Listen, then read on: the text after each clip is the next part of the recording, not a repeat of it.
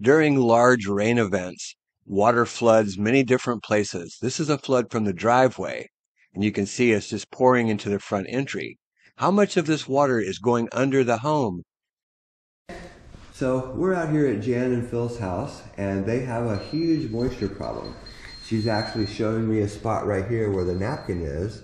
It was right here. And they've got a little tiny crack in the grout. And they say that water comes up in here every day, whether it rains or not. So we're gonna put a moisture meter on here just to take a look. So if you can see that and actually hear the alarm, that's 60%. That is tremendous amounts of moisture that is underneath of this floor. That is very high. Hey, good morning. Chuck here with Apple Drains. Today we're going to do a little maintenance on a drain line that the homeowners installed because they've got a serious water problem inside. So we're going to take a look at this drain, and you can see it right here by the driveway. As that water floods the driveway, they put in a catch basin, and of course it's backed up, but let's take a look, see if we can't figure out where that line's going. That's more of an exploratory today. We just want to find out where it goes. Protocol on cleaning a catch basin drain line is always the same. We basically are going to run the steel wound cable from our Spartan 1065 down through the line. I suspect there's going to be a lot of tree roots down this line because they've never cleaned it and they have no idea where it goes. So Phil and Jan had so many different companies out here, everybody from leak detection to people that are saying, let's put in all these pipes and let's do this, let's do that. But no one really knew where that water was coming from. She had sent me several photos. Here's the front entryway. You can see it's flooding. This is from the garage, from the driveway. All that water was pouring down into here.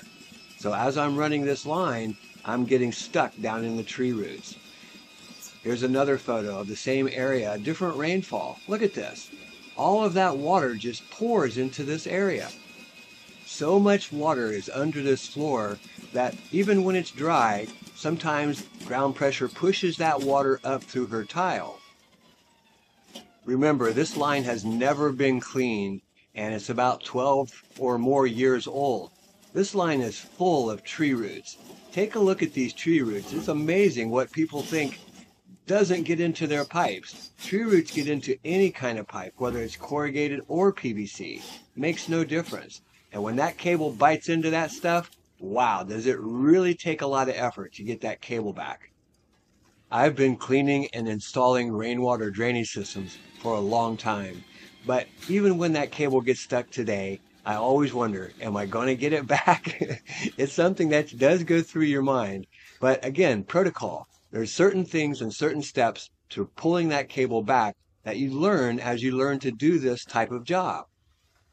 And just like my saying at the end of the video, if you believe you can do something, I guarantee you can do it. If you keep this smile and you keep this attitude, I promise you that you can get this cable back. Again, the protocol, pull off as much tree roots as you can. Basically, there is a big pack of tree roots right there at the end of the cable, not allowing me to pull this back out of the pipe. So I need to get that cable to rotate. So I'm going to turn it back on one more time and just let it spin for just a second. Now I'm going to really yank on it.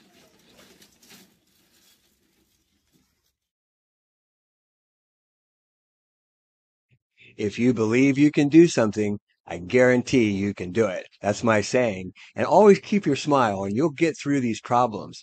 I get such a kick out of some of the other YouTube channels that speak so highly of, stopping tree roots and never getting into your system. And yet they have no capability of cleaning the drain line. Tree roots get into all pipes, whether they're corrugated, ABS, PVC, thin wall PVC, SDR35, it doesn't matter.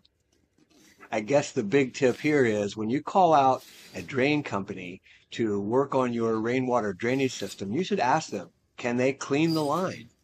So you'll notice that I'm actually going back down the drain line because we need to make sure this line is clean. It is so important. We want to run this cable all the way out and try to find the end of the line. No one knows where that is. This cable allows us to find the end of the line because we can hear it.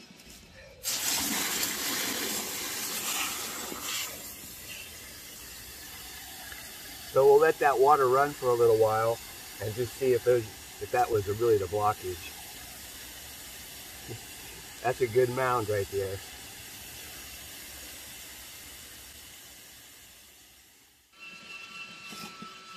So I've run this line several times now and feel really good about it. Found the discharge. We are actually pulling the cable back. This line went out about 120 feet out to the back towards the lake. And I know this line is good and clean. It's like brand new. So we're going to pull the cable back and then I'll show you the discharge here where the line comes out. Remember, this area was flooding. They installed the catch basin to collect the water from the driveway and it was working okay. But they still need a lot more work here to solve this problem of that water coming up inside the house every day. A lot of people ask why I don't use cutters. You know, I've been doing this so long, and I actually have found that if you put a kink at the end of the cable, can you see how it's kinked? It'll do a much better job of cleaning the pipe.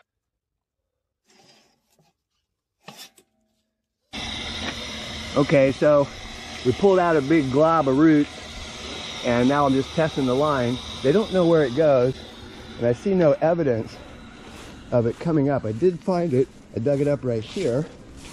You can see the line because that's where it was stuck, but it goes all the way back out to the lake.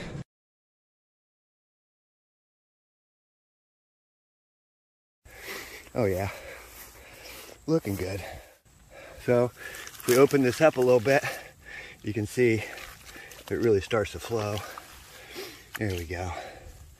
And that pipe is right there. Can you see it? And what's happened, can you see this tree root? Big tree wrapped around it, and it's squishing it. But it's working good. Line's coming out. Just need to open it up more, but looking real good. So remember, by cleaning existing drains, you can learn so much, and you might even solve your problem. This cleaning definitely helped, but Phil and Jan want to install a channel drain across the driveway, and then also add a sump pump and do a little bit of waterproofing on that front wall. So we've got them on the schedule for that. Stay tuned for that video when we get to that. We're running about 2 to 3 weeks behind right now, so it's going to be a little while before we make that video. Hey, this is Chuck with Apple Drains, reminding you that if you believe you can do something, I guarantee you can do it. Have a great day.